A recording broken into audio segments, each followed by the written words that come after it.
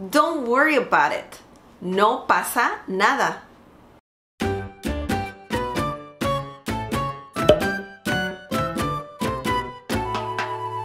Hi everyone, today we will learn a Spanish expression.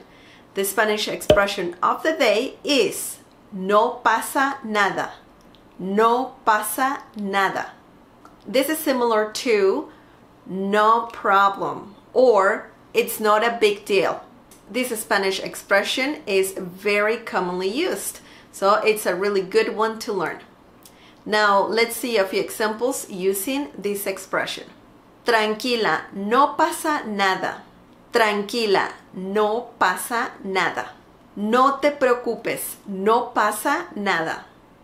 No te preocupes, no pasa nada. ¿Cómo que no pasa nada? ¿Cómo que no pasa nada?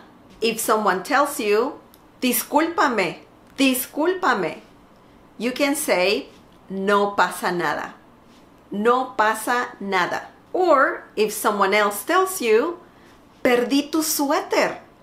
Perdí tu suéter. You could say, no pasa nada. Luego me compro otro. No pasa nada. Luego me compro otro.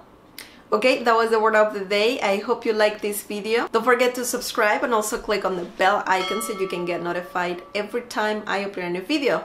Visit smlessons.com for more free Spanish lessons. Leave more examples down below using no pasa nada. Support this channel by sharing this video with your friends and by giving the thumbs up. Thank you so much for watching and I'll see you next time. Bye!